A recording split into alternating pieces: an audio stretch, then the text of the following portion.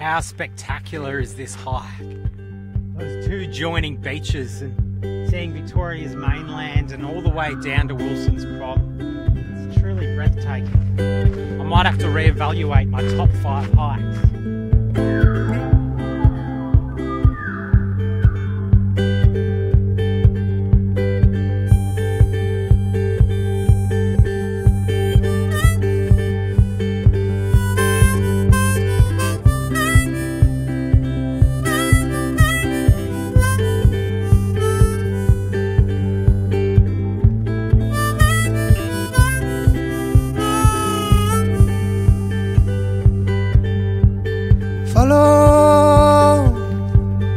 Follow the sun and which way the wind blows when this day is done.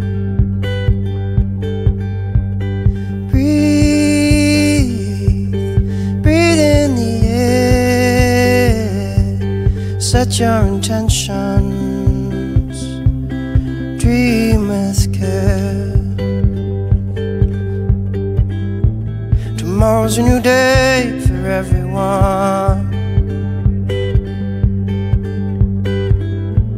and a brand new moon and brand new sun.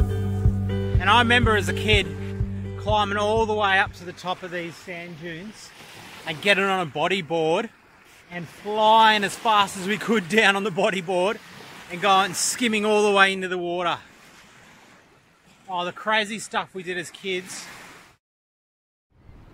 Hello and welcome to another Healing Hikes adventure for this week. Last week we went to the Bicentennial National Trail, the world's longest hiking trail. But today we're in Phillip Island, so we're at Cape Woolamai. Woolamai in Aboriginal stands for snapper. So we're doing a secret track today. It's only 10 kilometers and we're going to go right out to the point. You're going to have a look at some big granite cliffs which actually contributed to the building of Parliament Station and the Parliament House and the Shrine of Remembrance in the Melbourne CBD. There's over 500,000 mutton birds or shearwaters on this peak. There's going to be hopefully some dolphin and whale spotting. There's walks along the beach, secluded bays. This one's really exciting, guys, and thank you so much for joining us for another video.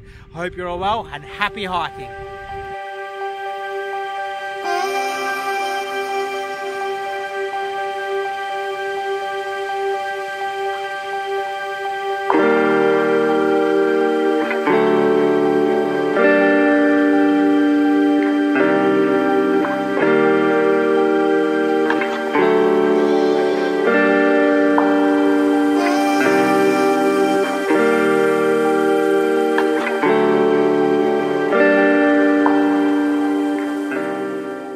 Woolamai Beach is actually the longest beach on Phillip Island.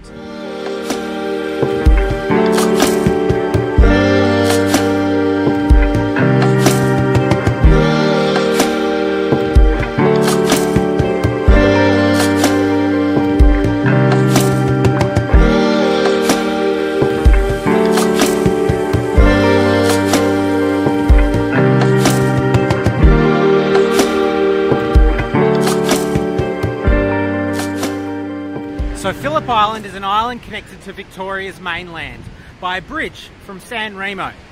Now Cape Woolamai or Woolamai Beach is the longest beach on Phillip Island, and the track we're doing is going to follow the cape all the way around the whole circuit to the back beach, to the pink granite boulders and a place called the Pinnacles. There's also a navigation and a weather station up there at the top, so we'll see that.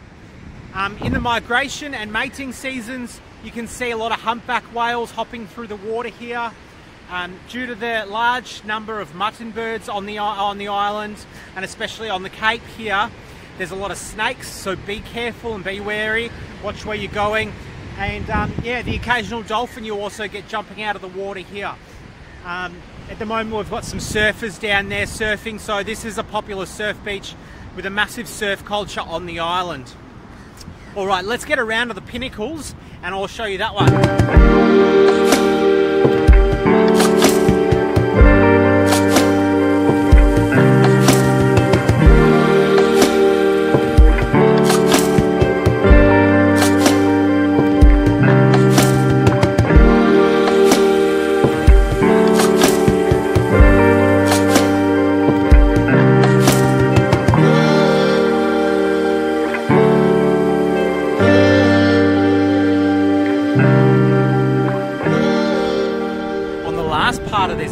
video, there's going to be little secluded bays that you can go for a nice swim on, and you can see the Victoria's mainland from. So yeah, I'm really looking forward to getting down there and walking along the beach as well. I think it's going to be absolutely beautiful. Alright, so we've just arrived at what they call the Pinnacles, so we'll check that up nice and close.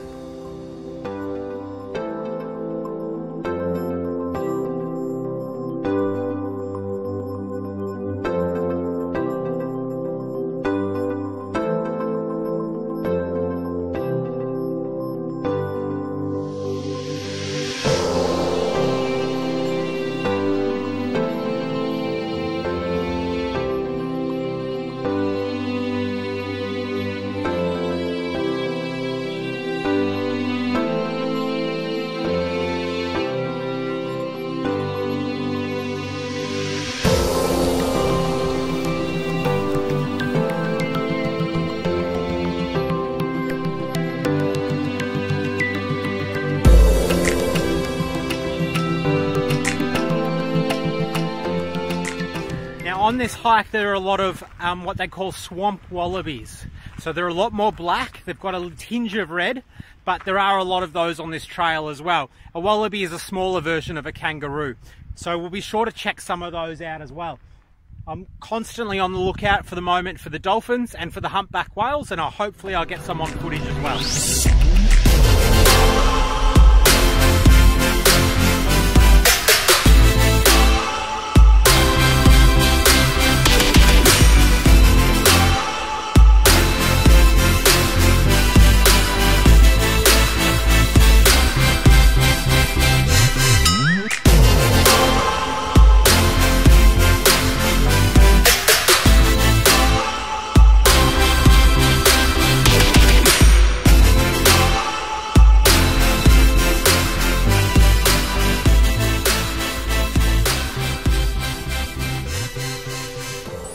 On the channel there's new hikes that we do weekly.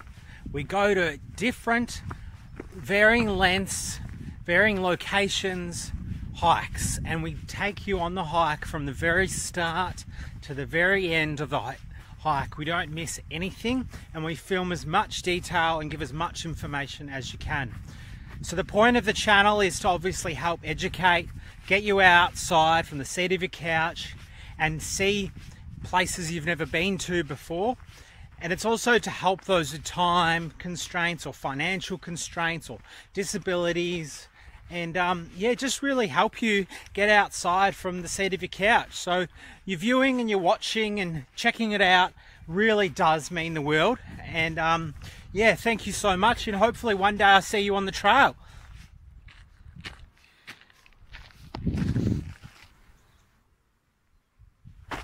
So we're walking through some real dry coastal shrubs now, some tracks. And what's going to happen is we're going to go inland to some swamps, and then we're going to get to the navigation station on the end. That's a good rhyme, that one. So I wanted to let you know that Phillip Island is also popular for two other things. A penguin parade that happens down at the Nobbies, and Seals Rock, which has one of the largest colonizations of seals in the world. Now, it's costs for entry to go and watch the penguins, and it can be up to $75, and I believe it starts at around $27. So I contemplated doing that one, but it would just be the penguins walking up, and there was only a 1 kilometre boardwalk there. Have a look at this. So we're weaving the track now, as you can see, and you can see Victoria's mainland over there and the San Remo Bridge, and we're coming up to the weather station now. We'll give you a good close-up.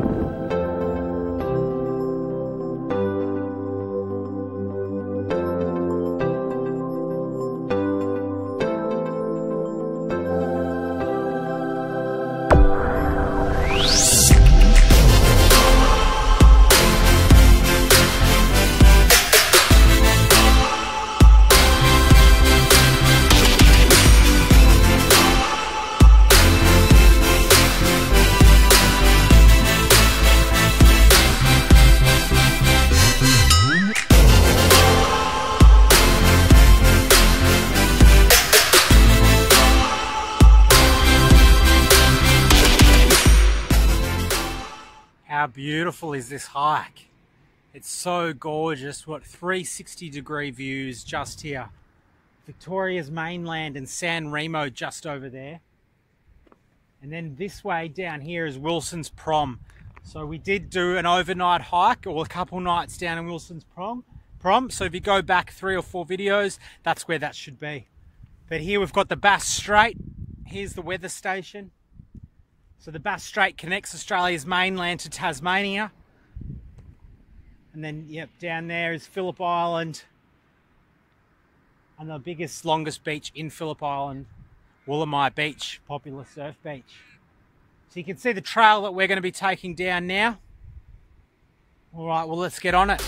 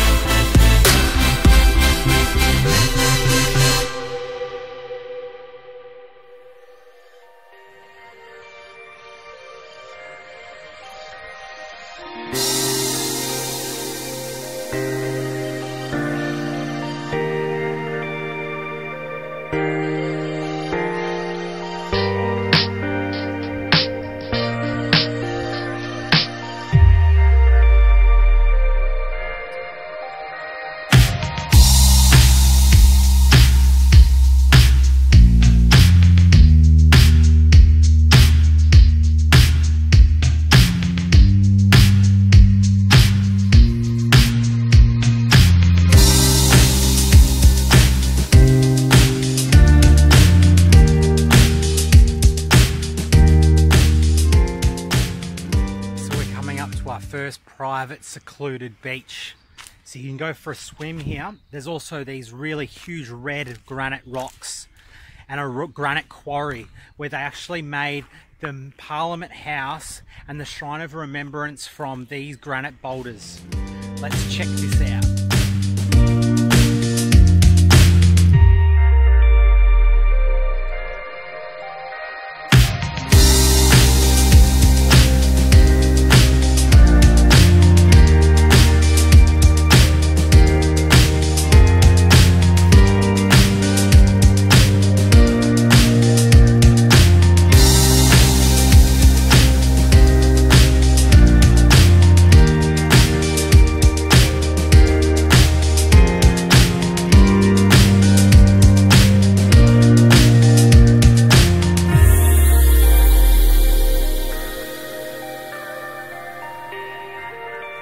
How beautiful is this beach?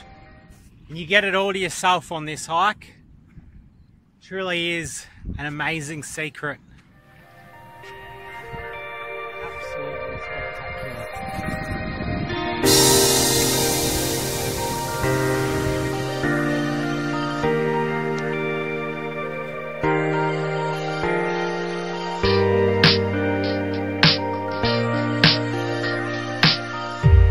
Actually walking about 1 kilometre along the beach right now to join up with the hiking trail.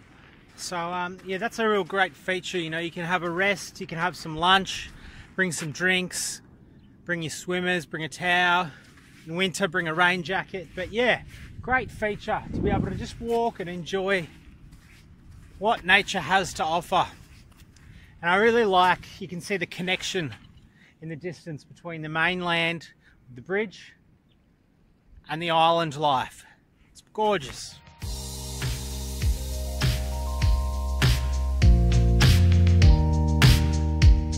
So check out these sand dunes behind me.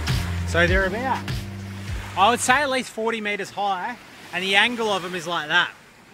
So it's a real hard climb, and when the tide's in, the water goes right to the very base of them.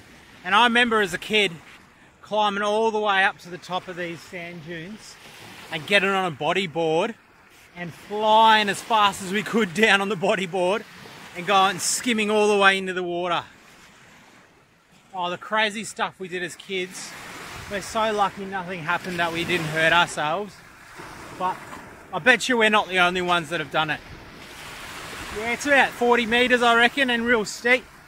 Alright, so we've got some sand dunes coming up. We're gonna follow the beach for another like 30 metres, 50 metres maybe, and then yeah, get on some sand dunes. Check those out.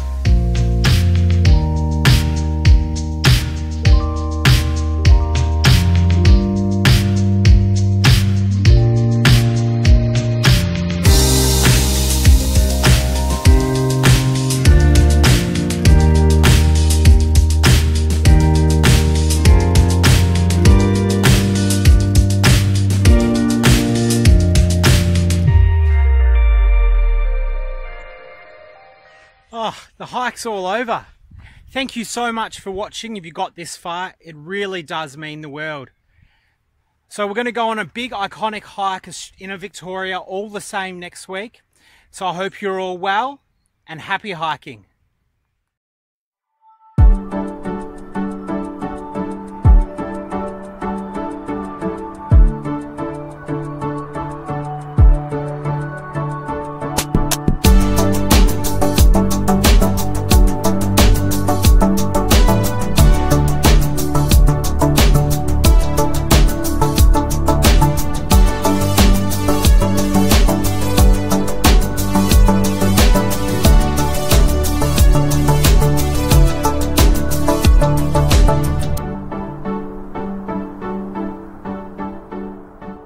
It started raining, so I just packed up my